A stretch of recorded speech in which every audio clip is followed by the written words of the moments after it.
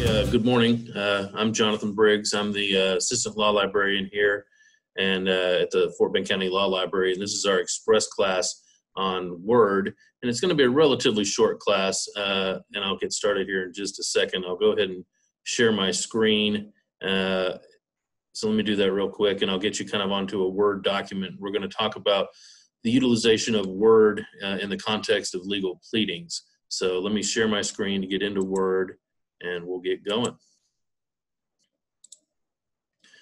Okay, so here we are, our express class. These are classes we hold usually every Thursday at this time at 10 a.m. And they're about 15 to 30 minutes long, depending on the topic. And we look at a variety of subjects. We look at our databases that we have on offer here at the Fort Bend County Law Library, both Westlaw and Lexis, and another one called Hein Online. And those are our legal databases. We also talk about some sort of word processing and other programs that people use, such as Word, Adobe, and PowerPoint.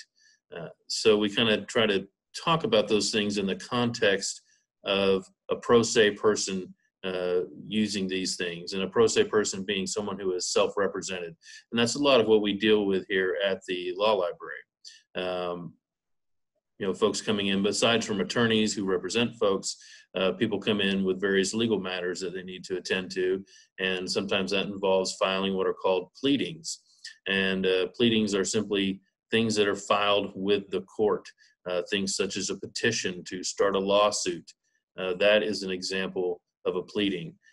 So we're going to talk about those and just some hints on using Word and talking about pleadings and legal documents and sort of the general structure. Now, of course, obviously, this is not legal advice or anything like that. It's just some of my knowledge that I've learned over the years and might help a person take care of their own legal work.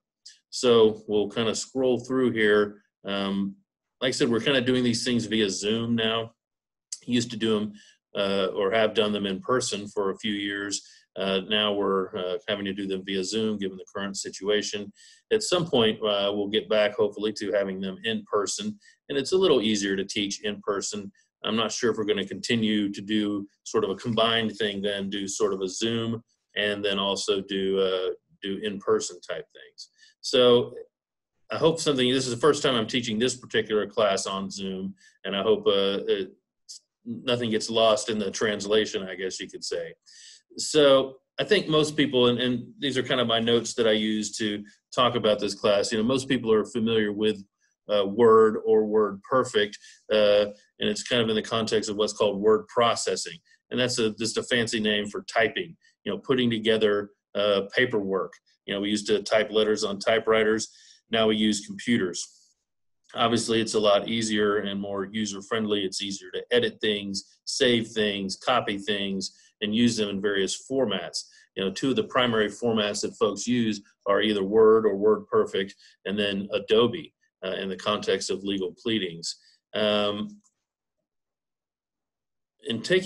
let's talk about what a pleading is. So say and we'll talk about it in the context of a civil lawsuit. Civil lawsuit as opposed to a criminal case. Civil case, those can be things like breach of contract or a personal injury case, such as a car wreck, or any number of types of cases. Obviously, a lot of this translates similarly to criminal law. Attorneys and folks representing themselves in the criminal law context file documents with the court. Their paperwork, their things that they need the court to see, things that help them make claims. So a petition is something that starts a civil lawsuit. If you're going to file suit against someone, you file a petition in the appropriate court. There's 3 levels of trial court here in Texas. Justice courts, the JP courts, county court at law, and district courts. And essentially these things will be similar across all those types of courts. So a pleading is something you file with the court, a petition, an answer. And then there's another thing called a motion. A motion is something that is used within the context of a lawsuit. So you might be asking the court to do something while the case is pending. And those can be all types of things. And I talk about here, if you scroll down here looking at the last paragraph, a motion can deal with kind of case management type things. So say a case is coming up and it needs to be delayed. A case is set for trial and there's some reason that it needs to be delayed. There has to be a legal basis for doing so. But it's a thing that often occurs. And obviously now during the coronavirus issue, a lot of cases have been continued and reset, probably just on the judge's own motion, which will be called sua sponte. But oftentimes, a person, a litigant, someone who's involved in a case will have to approach the court and ask them to do something. So say they need a continuance of a trial date. Trial case has been pending for several months, but something has come up that necessitates someone having to delay the case and ask the court to do so.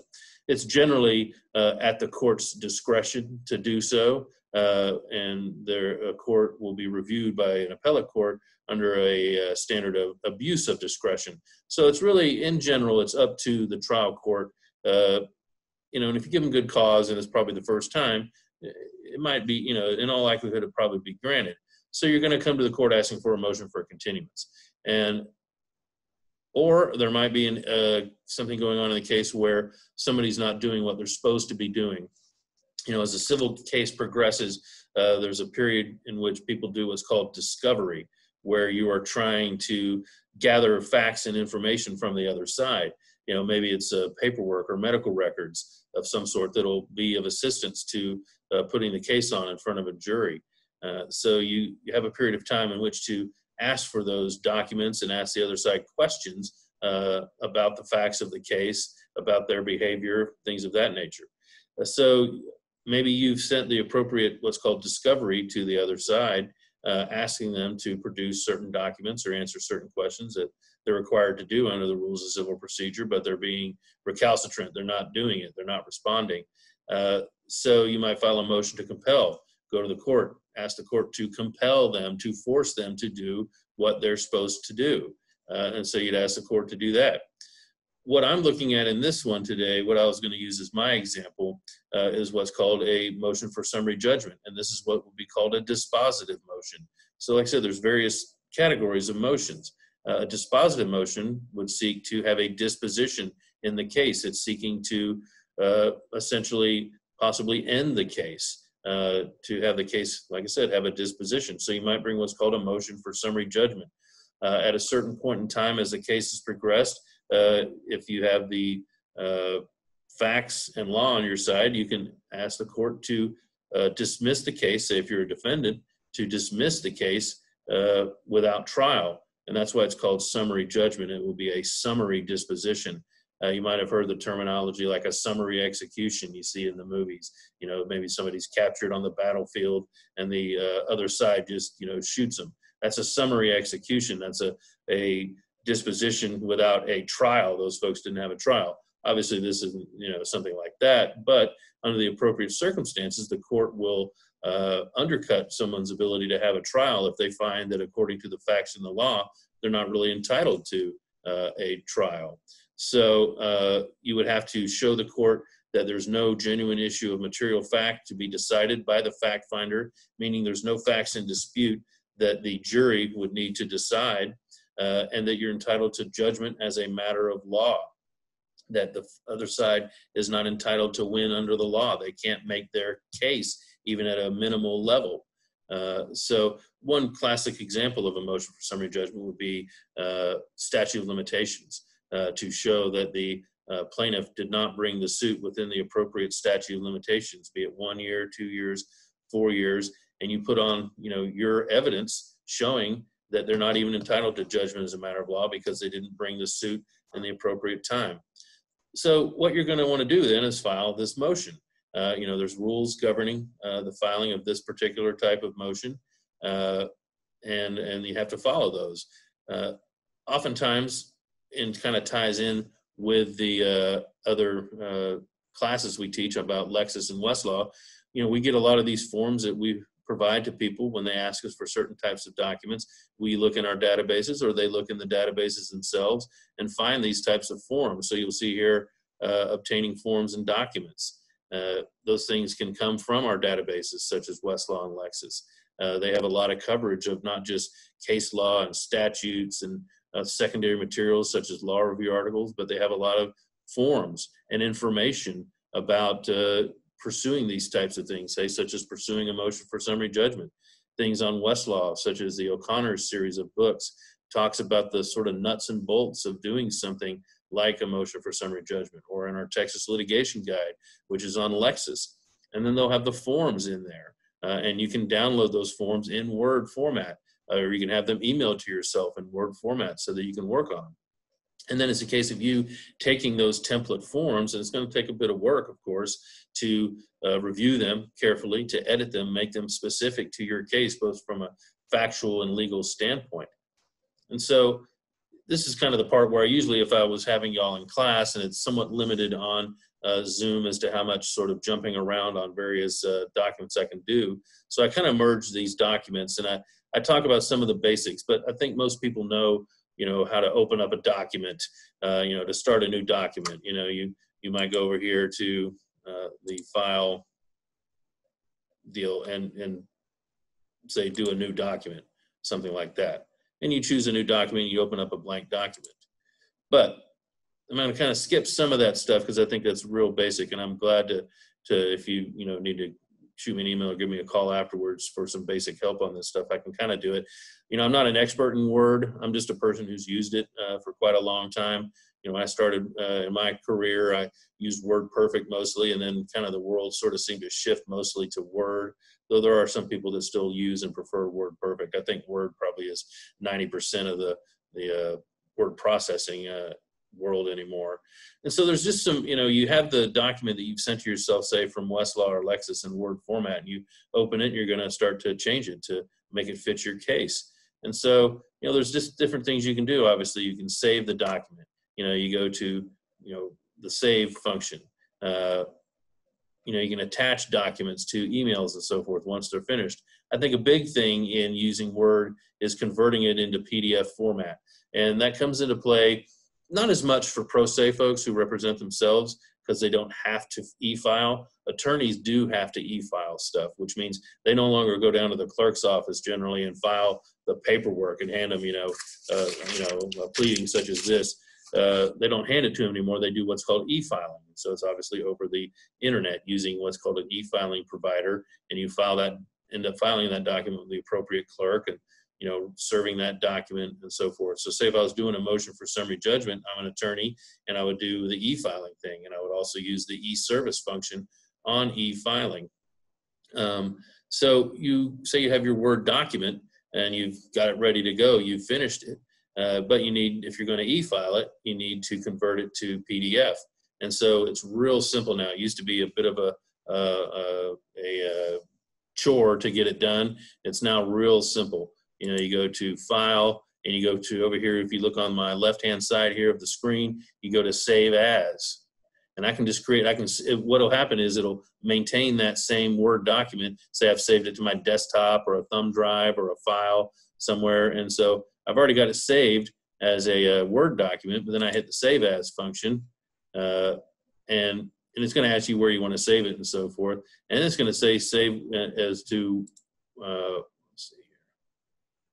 I'm not as familiar with this computer. I'm on my laptop. But you go to the Save As function, and you save it as a PDF. And then you have it saved in either your thumb drive as a PDF or on the desktop. And then when it comes time to e-file, you're going to simply, you'd go through the process, and I can't go really what e-filing is right now, but it's a matter of, getting on the e-filing service, getting into your particular case, and then attaching a document, and you'll hit, I think it's attach or upload, and you'll upload that PDF document because that's what's required for e-filing. And then it's, it's filed with the clerk, and you use the service function as well, and it's served on the other side. I found just when I'm initially drafting a document, if you look at here at number 7 down here, these spacing things up at the top, you got normal and different types of things. And I found that using the no spacing one is easier. It kind of takes out a lot of it just makes it, single spacing, and then you can kind of go in and clean it up later, make certain things double spacing, certain things single spacing. I found this one to be sort of very user friendly in the initial structure of a document. It doesn't sort of have some of the, built-in stuff that you might not want. And so I always kind of counsel folks on things when, especially pro se folks, because you're coming in and you're anxious maybe about your case, and you're not confident in what you're doing because you're not a lawyer. This is new to you. It's not because you're not smart or something. It's just this is new to people. They're trying to take care of things themselves, their legal affairs, and so there might be a little bit nervous about how to do things. Just a sort of a general word of advice is don't overthink something. You have to obviously comply with the rules and so forth of the Texas Rules of Civil Procedure, let's say, and specific rules of the court and how they like things done. But when you're doing something, just think about it in the context of I'm coming before the court, and I want them to do something, and I want to convince them that I'm right and that it should, that what I'm asking for should be granted. So you're telling the court, who you are. I'm the plaintiff in this case. This is a car wreck case. A month ago or 2 months ago, I sent written discovery out, and the other side never responded. And so I'm asking the court to make them respond pursuant to the rules. And then you give the court the legal basis that will allow them to find on your behalf. You say Rule 196 of the Rules of Civil Procedure, requires them to respond to requests for production of documents unless they assert appropriate objections. And so you tell the court what you want and why they should grant that deal, why the other side is wrong, let's say. So you give the court the legal basis upon which they can find for you the rules and maybe a case that supports you. You can say the Supreme Court in the blah blah case from 1999 dealt with this exact same issue where one of the parties was not responding to written discovery, and the trial court made them do it, and the Supreme Court agreed with that. So you're giving the court the basis upon which they can find in your favor. And then what's another portion always of a motion is there's components, and we're going to look at those components in a minute, of a motion, of a pleading. You're going to look at those let me back up. You're going to have certain components that make up sort of a pleading, a motion.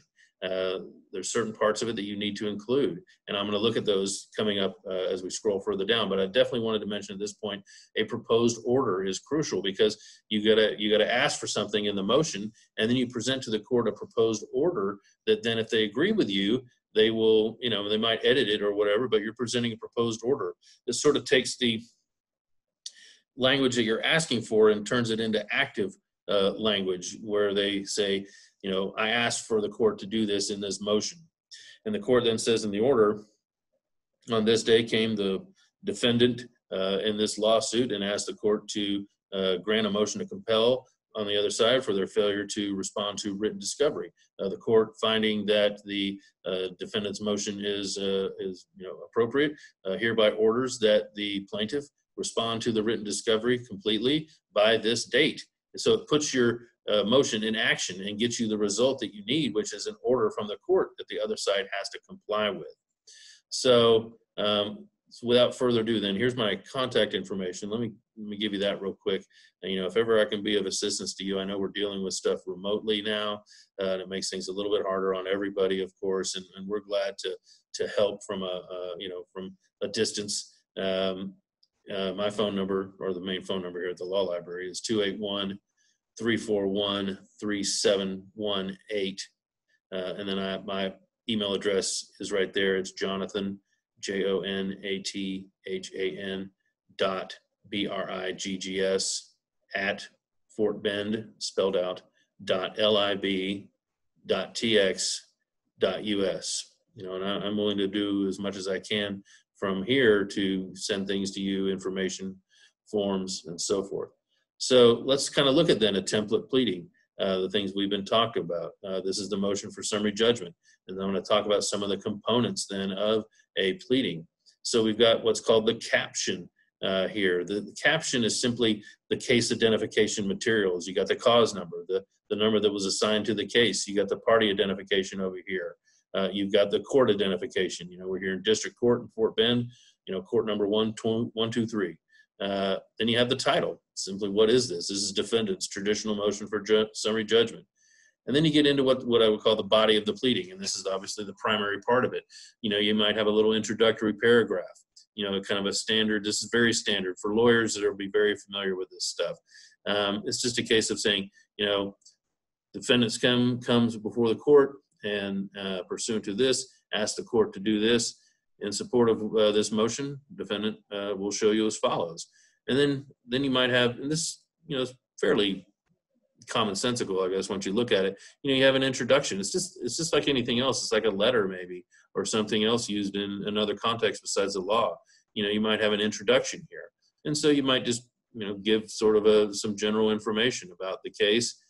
You might do a paragraph like background facts, on this date happened, and so-and-so happened, and so forth, kind of giving the court the lay of the land of the case so that they can look at this motion and kind of get a good idea of what's going on. Because you got to remember, a judge, has hundreds of cases on their docket, and they might, depending on the court, they might have a wide variety of cases. They might have criminal cases, family law cases, civil cases, probate cases, all manner of things. So they've got a lot to deal with. So it's obviously you want to inform the court as much as possible without being overly verbose.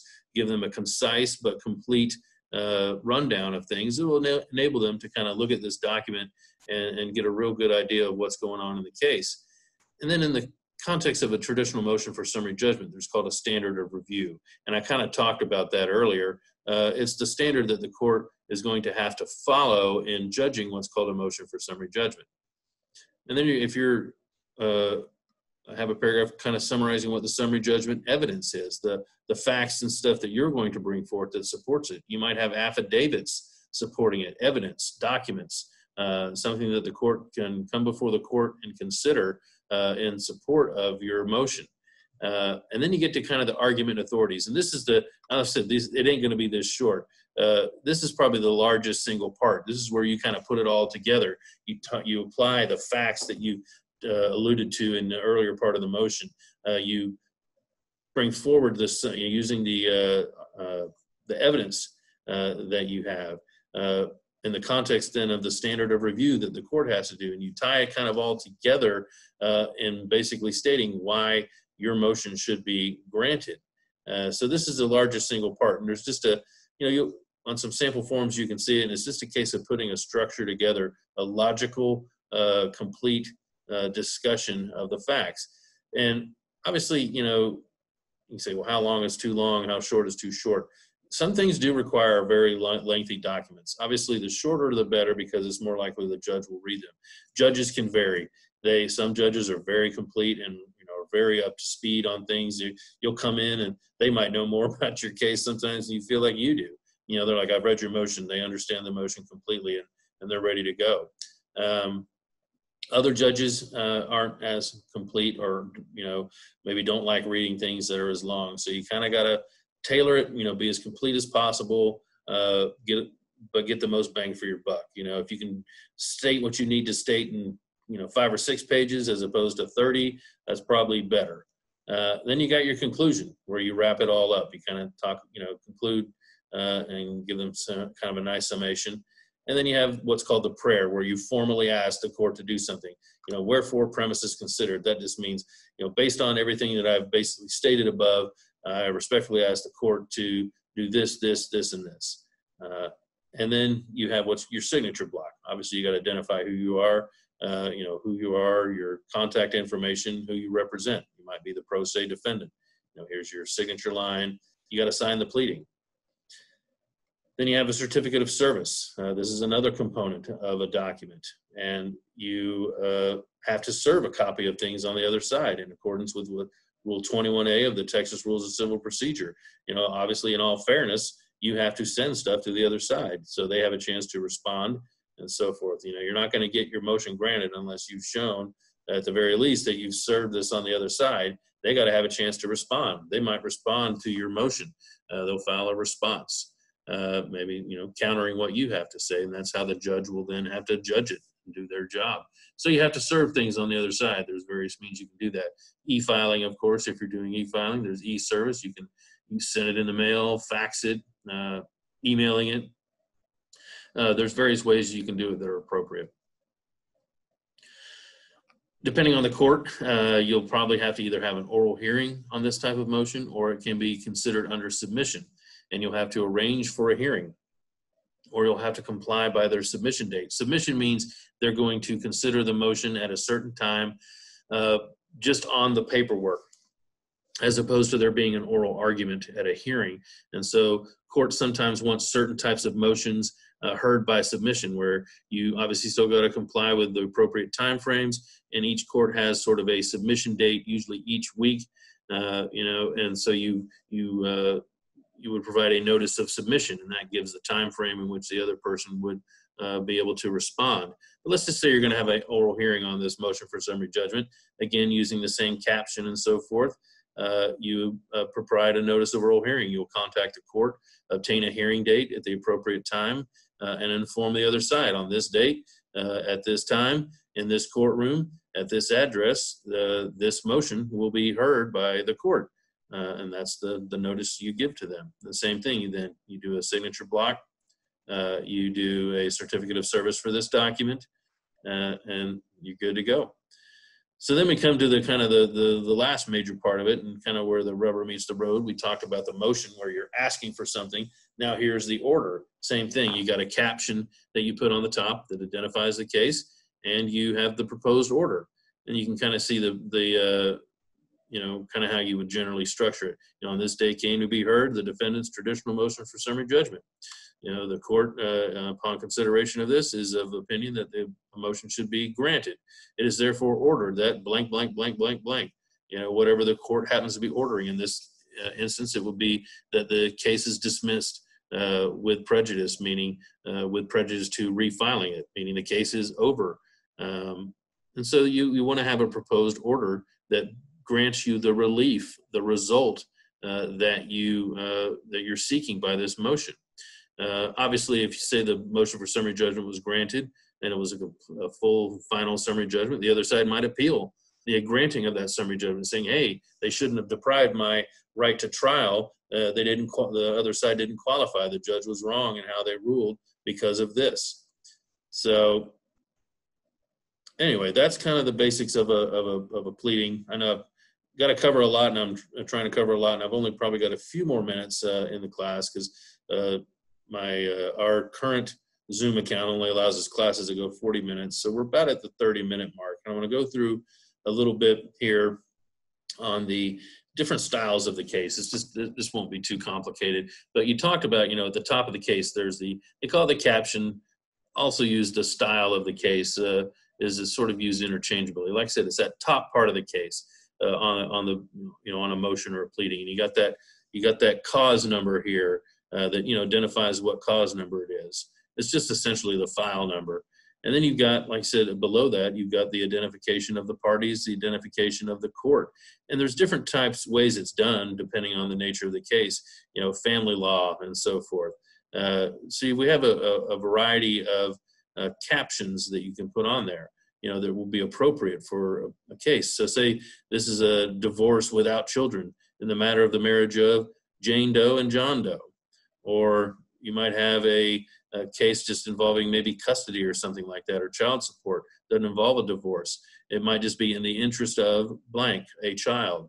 Or you might have a divorce with children in the matter of the marriage of Jane Doe and John Doe, and in the interest of baby Doe. So there's just different kinds of things. Then you have, just your typical case, your personal injury or commercial case. This is say it's a car wreck case. So we have this one here, John Doe versus Federal Express, or you might have some business dispute, Bank of America versus Wells Fargo, something like that. So, that's your typical, plaintiff defendant thing. In criminal cases, it's cases always brought in the name of the state of Texas because that's the laws that were allegedly violated. So you have the state of Texas versus John Doe, and that's a criminal caption. So that's kind of my general presentation on this deal. Let me unmute you. If you want to ask a question, you're welcome to. Otherwise, I'll end the course. Thank you for your attention. If you need anything, feel free to email me or call me. I'll be glad to send you this presentation if you want to. Jonathan.Briggs@fortbend.lib.tx.us. And thank you for your attention. I do have a question. Yeah.